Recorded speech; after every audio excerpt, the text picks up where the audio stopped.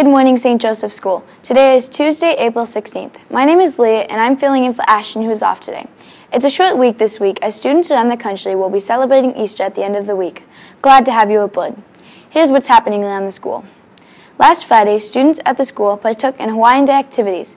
This event was planned as a result of the school's continuing battery drive, in which the school is collecting used batteries for recycling rather than having them thrown into a landfill. The event included activities such as human bowling, pictures in front of a green screen, hula hooping, limbo, and for $1, students can whip cream their favorite teacher or student government member, with the proceeds going to Ashley's Place, an organization dedicated to offering a wide range of programs to help youth, seniors, and anyone who needs assistance. Well, they would pay $1 to throw a pie in anyone's face at the trip. We're giving it to Ashley's Place in Tilbury because it's a local place and we want to help fundraise for their trips that they go on. Thus far, the students have kept nearly 500 pounds of battery out of the landfills.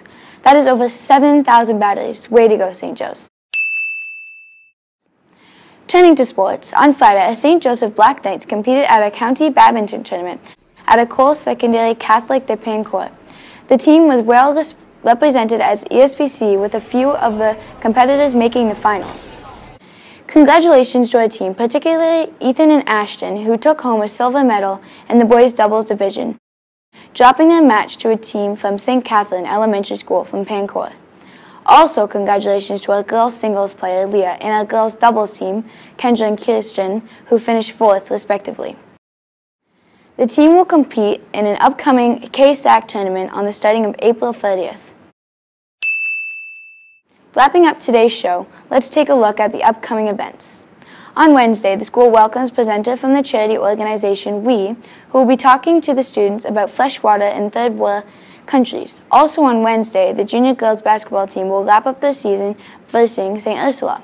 The grade 7s will be practicing and using the gym all lunchtime this week. Thanks for tuning in. Everyone have a great day and go Black Knights.